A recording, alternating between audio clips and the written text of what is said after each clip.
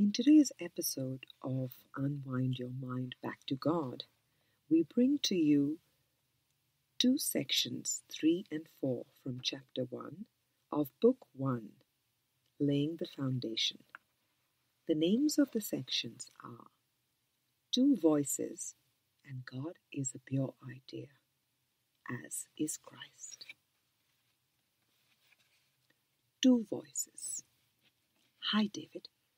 I feel sometimes as if two persons are living in me at the same time. One that I feel as I, who is very quiet and simply exists with no thoughts. The I who becomes joy. And the other one who pushes me and tries to take me off my path. I have everything under control. But sometimes I feel like a butterfly flying against the wind. I want to say, stop bothering me now. In these moments, I understand what people mean when they talk of the devil being a person. It really seems as if somebody is talking to me from inside. Can you please tell me if this is a normal step on the spiritual path? Beloved one, what you speak of is common on the spiritual journey, for often the ego seems to literally be a voice which is heard in one's mind. The ego always speaks first and can seem pushy because it always has an agenda or a form outcome for what it thinks it wants. It does not know what it wants, nor does it really think. For the ego has no unified goal and no power of real thought.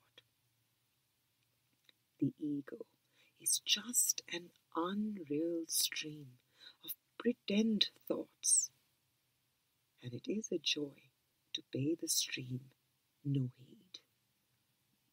It is important to be firm in commitment or attentiveness to the guidance of the spirit within, and to the still state of being beyond all words that is the real I you experience at times. This is what you are doing when you say or think, stop bothering me now. A version that I seemed to use was, get thee behind me, Satan. The book of Luke, chapter 4, verse 8. The form matters not, for in a moment of temptation, it is the willingness to be still, or to hear only God's voice that matters. And God's voice is our voice in Christ. Thanks be to God for leading the way. All glory to the one. Love, David.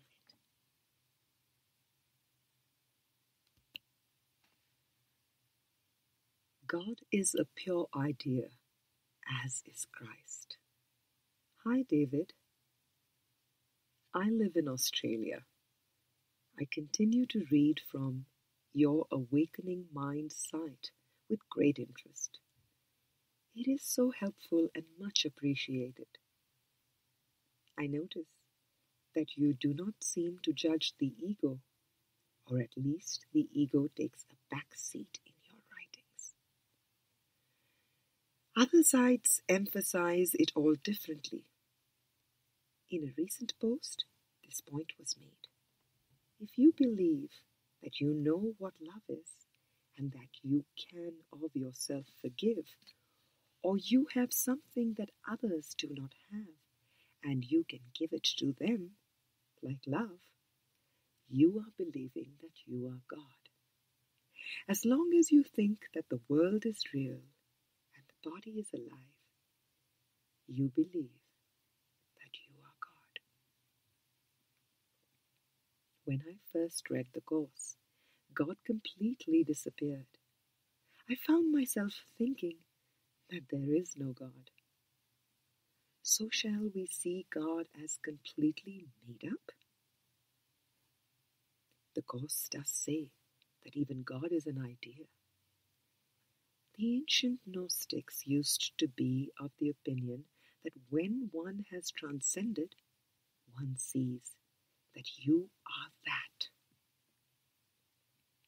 To my way of thinking, that is our very essence. We become God. Love is what you are. According to the above boast, is one just being arrogant to think this way? Like a no-win situation?